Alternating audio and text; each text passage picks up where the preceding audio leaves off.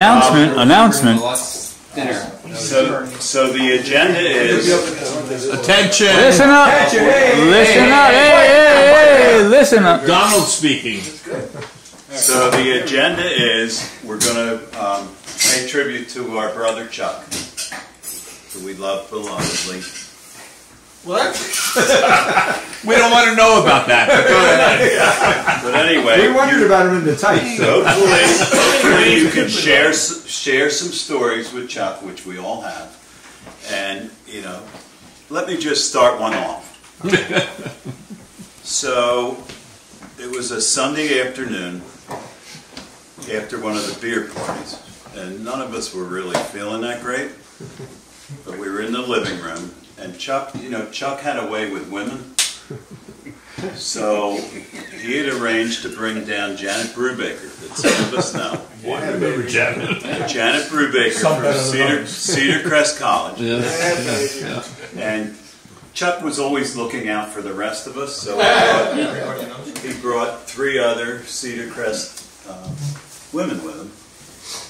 Which I thought was nice, because some of us could have used these.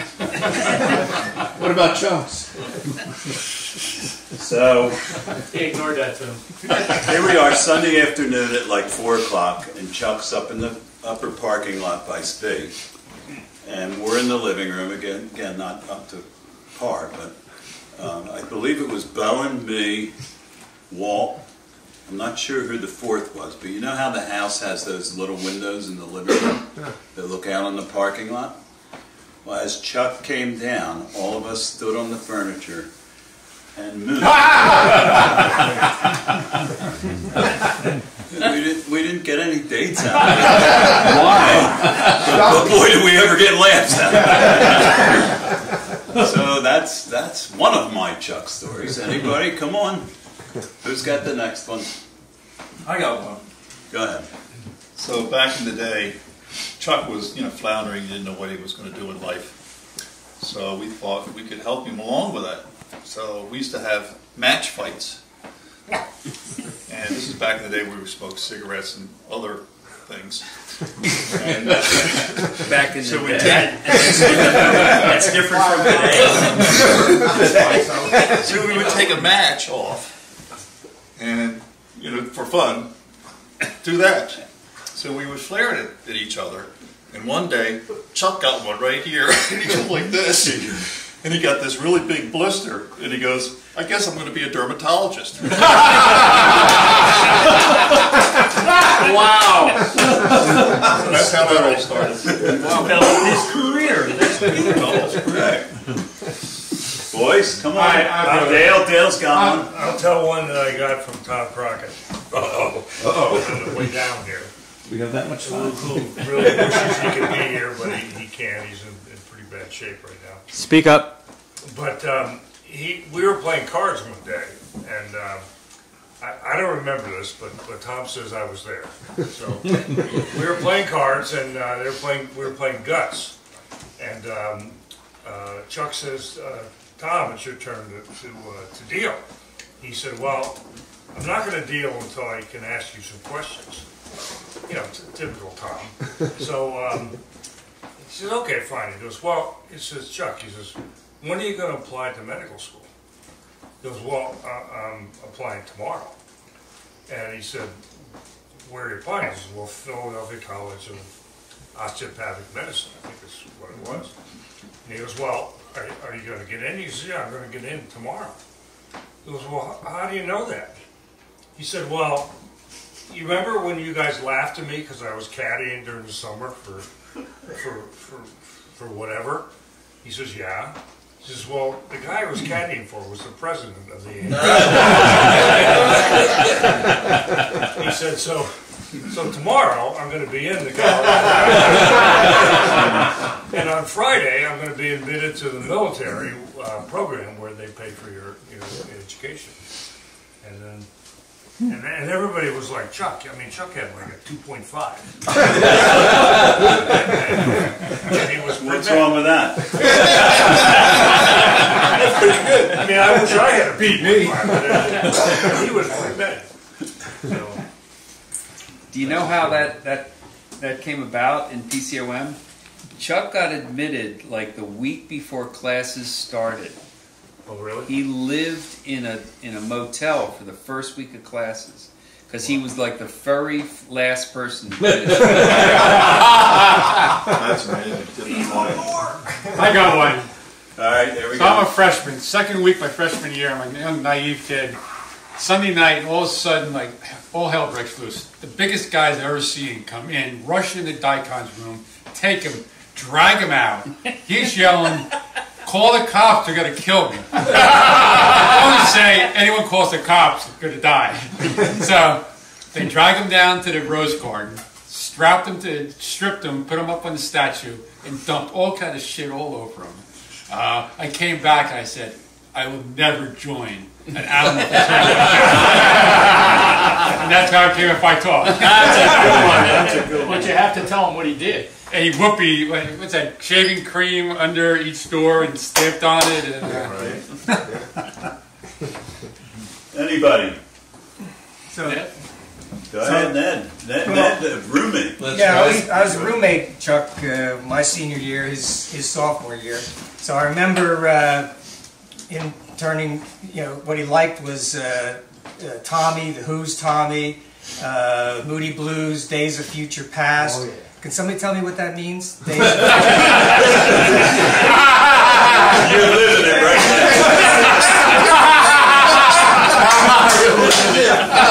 I think John knows. It's a double entendre. So I went to law school. Chuck goes to medical school, and I graduate from law school. And now, of course, I'm. Ned, can you handle my divorce from his first wife, Susan? What a mistake. And I said, well, Chuck, it's not my specialty. What was? What is? And so I said, as long as you and Susan work it out ahead of time, no problem. But I'm not representing one of you against the other. I knew both of them. And in those days, in Pennsylvania, I sound like an old guy.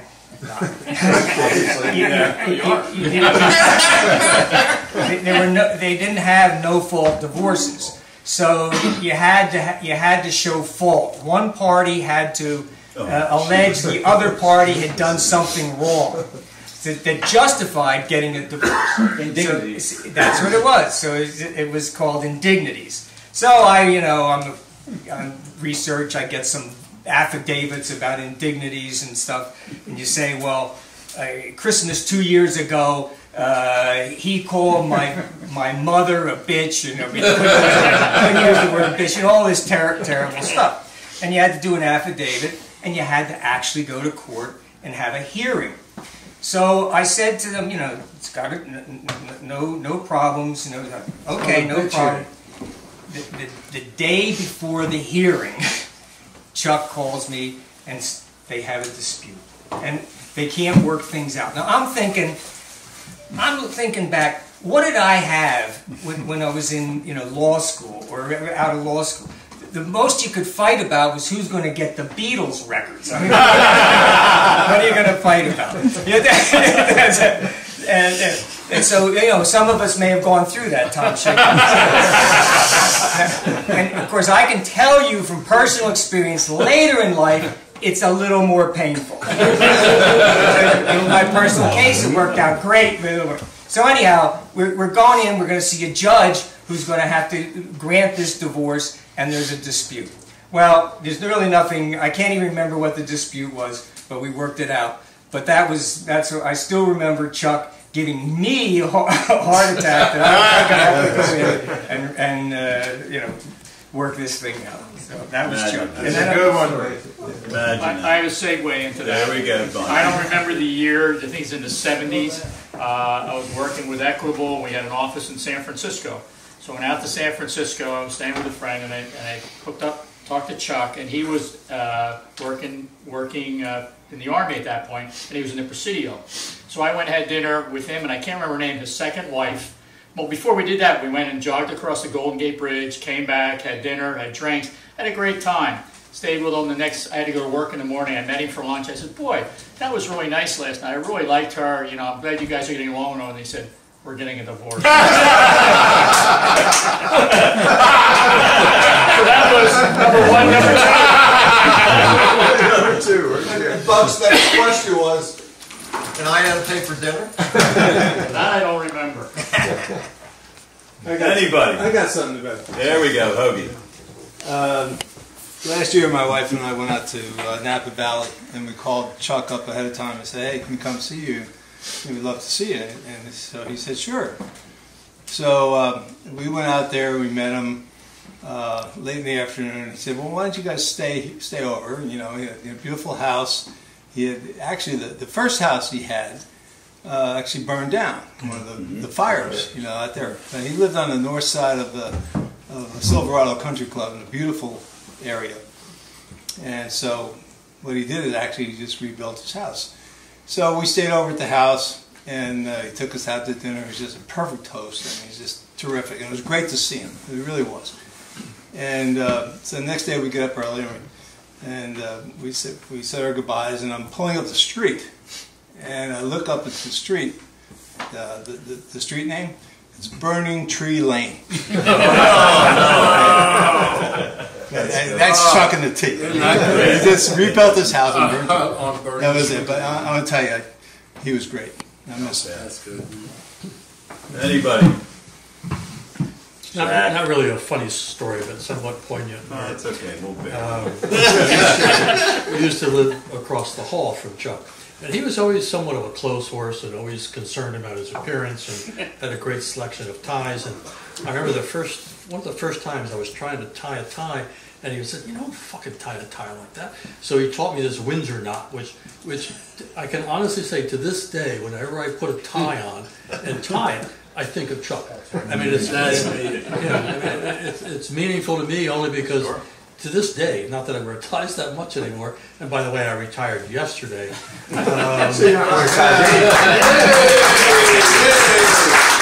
put a tie on, I can't help but think of Chuck to this day. That's great. Well, the two things I remember about Chuck is that fantastic smile, because he was always smiling. And he introduced me to Janet Brubaker. There you go. Wait a minute, he introduced me to Janet. He introduced me to Chuck. So that's when you got that good smile. How comes I don't know this? Boy. Anybody else? I did just one more. And that was senior year. We went to Duff Bar and 4th Street. Yeah. And so we went there, it was probably 8-10 of us, and got, of course, hammered, and came back at 2 a.m. Chuck was in the room with Sue Robbins, his first wife, well, his girlfriend at that time. So I think it was Bowen's idea, but you know,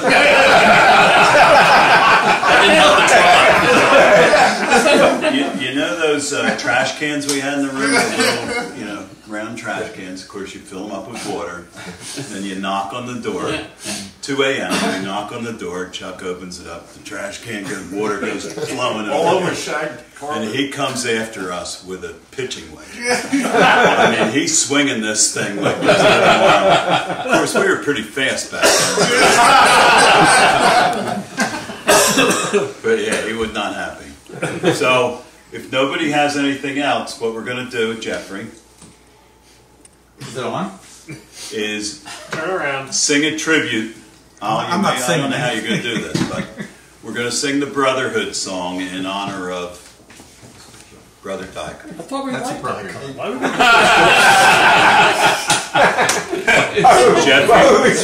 we Jeffrey, first of all, you have to turn it on. I believe so, yeah. They don't have electricity up here. I don't use it very often. Okay, so brothers, when Jeff's going to play as usual, he'll play probably 2 introductions because he has to start over again, and then we'll sing the Brotherhood song, and And this could be a good one. You have the words depending. Where's the words? Hey, what's the word? Where's the words? How we gonna? Man, Hand them out. listen, dude, you've been coming for like 5 years now. No words. No words. There are no words You're to on your own. explain this. Exactly. Or this.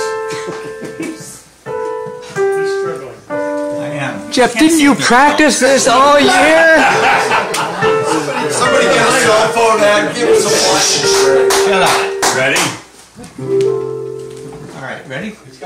We are brothers now and ever until the day we die.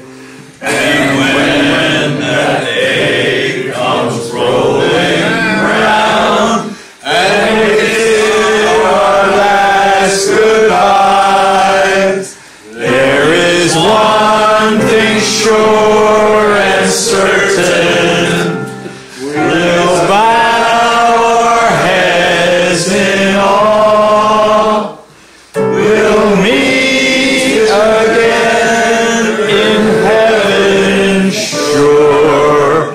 In the name of Phi Kappa